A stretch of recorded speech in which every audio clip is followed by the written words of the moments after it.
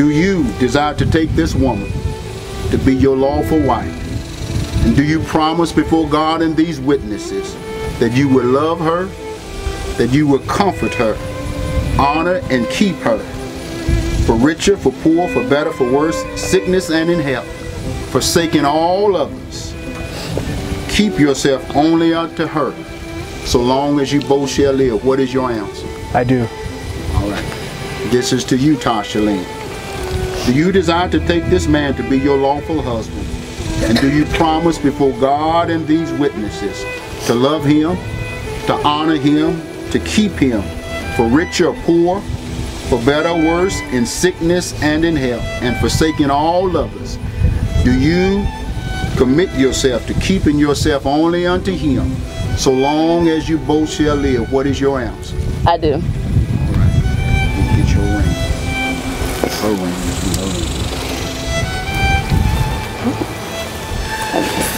Put it on her finger.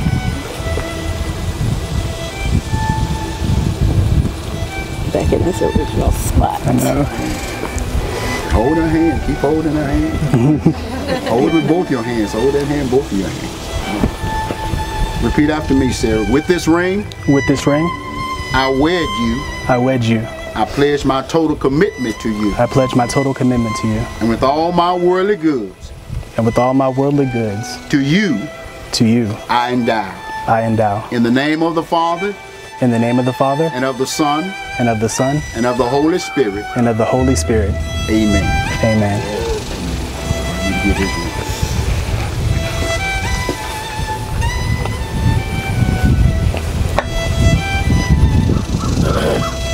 Hold his hand. Yeah, that's really good. All right. Repeat after me. With this ring. I pledge my total commitment to you. I pledge my total commitment to you. And with all my worldly goods. And with all my worldly goods. To you. I endow. I endow. In the name of the Father. In the name of the Father. And of the Son. The Son. And of the Holy Spirit. And the Holy Spirit. Amen. Amen.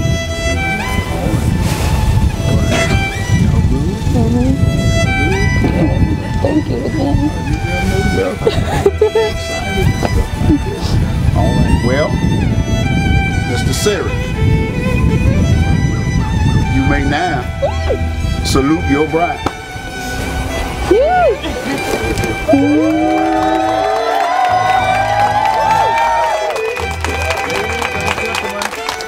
I'd like to present to you Mr. and Mrs.